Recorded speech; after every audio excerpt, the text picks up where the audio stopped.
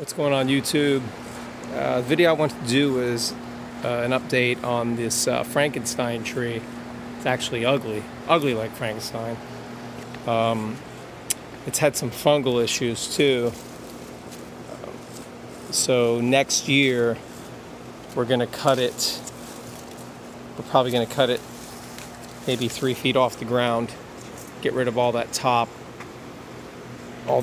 wood up there. We wanted to wait a little bit. My father-in-law was saying we should wait until the tree has vegetated out enough to where it can handle all the hard pruning like that, like cutting off all that wood, because it's going to need to heal. It's going to need all that energy to heal itself. So meanwhile, I did some grafts. Right here I did a Malika, little side graft there, little cog shawl right there. I got an Alfonso from last month that pushed out, actually 2 months ago. There it is right there, it pushed out. Here's the union. Here's the lemon zest.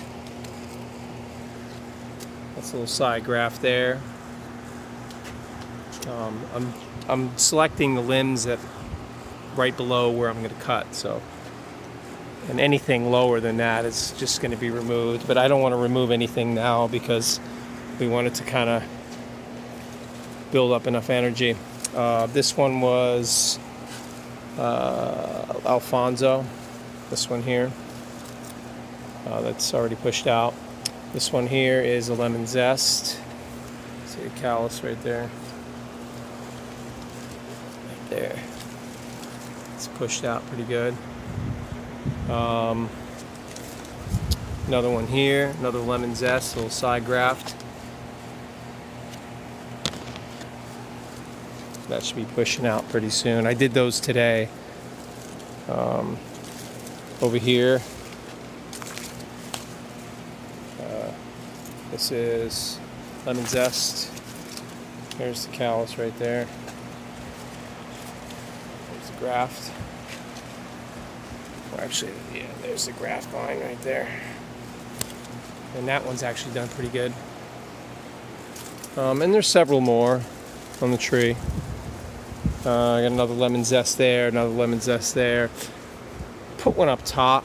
I shouldn't have done that because it was a Malika and we plan on cutting the top. So the tree's got some issues. There's a lot of dead wood or dying wood. So next year this tree's gonna get chopped and we'll have a brand new structure on this tree. It's a shame that we lost all the work that we put into it from the year before, because it really grew tremendously. I mean, even like from now, like this time of year, we're exiting out of our rainy season, so we have more daylight. Like we're not like covered by the clouds as much as you are during the the summertime, like the rainy season time.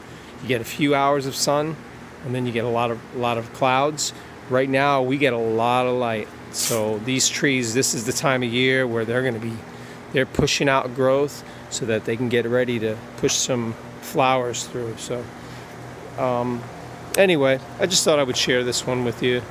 And as always, thank you for watching.